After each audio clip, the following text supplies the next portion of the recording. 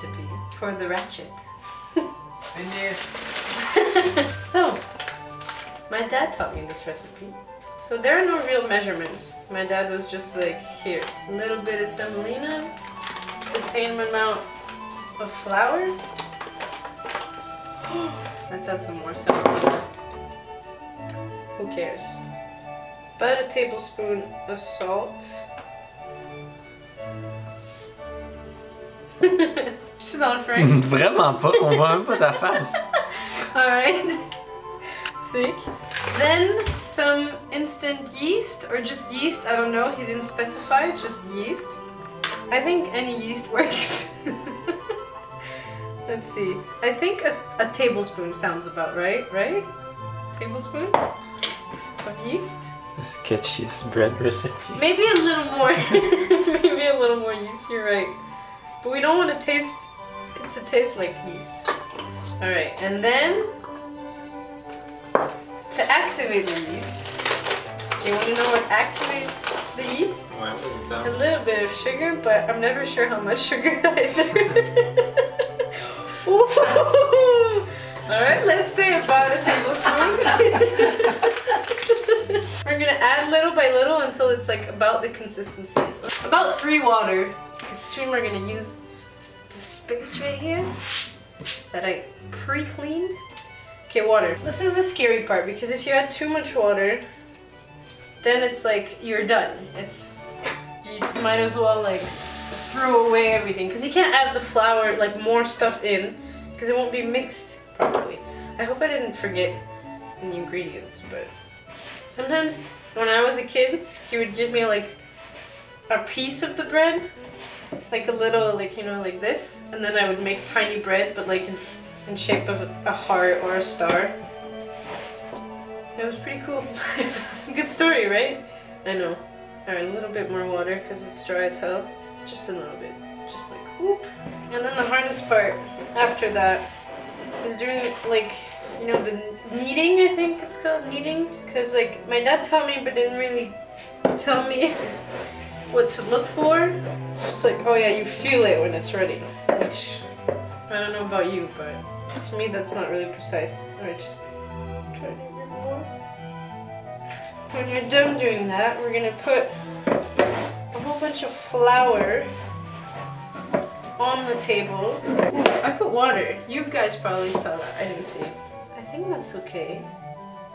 What do you think? Yeah, I like eating the dough. And then sprinkle. Isn't that nice? Hell yeah. And then you start doing that thing that like no one really understands, but after a while you start looking like you know what you're doing. I don't think I'm there yet.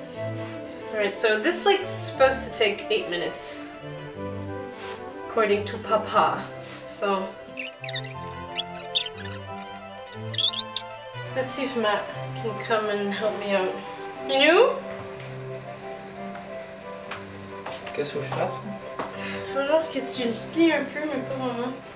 Tu forces comme ça, ouais. Chris! T'es cute, hein?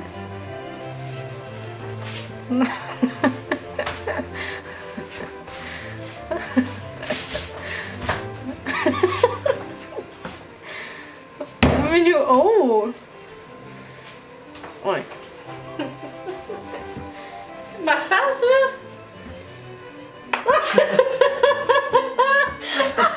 Get? I get na mamãe. Minou! Quoi? Minou! Minou, s'il te plaît, là! Qu'est-ce que tu veux? Rien! Ok, je pense que j'ai fini de le rouler. Qu'est-ce que t'en penses? Ok, mon père, là, il est riche en tabarnak. J'écoute plus. Ok, je suis fucking chaud. I think this is good. What do you think? I don't care what you think. Boom! Oh, I'm kind of dumb.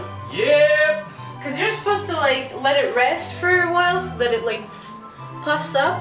So I think I'm gonna do that. Milady? Milady? No! Oui. Milady? Pourquoi? So excited. So, you're gonna cover your bread and wait approximately an hour. I did that already.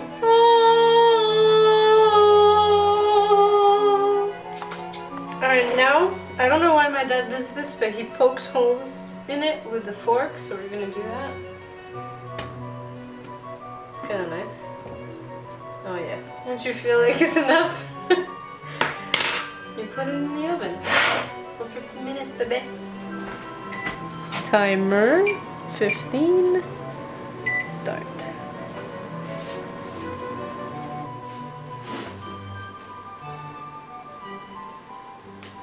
It's like, it looks pretty good. Okay, it's definitely undercooked. Still good though. I'm gonna pop it back in.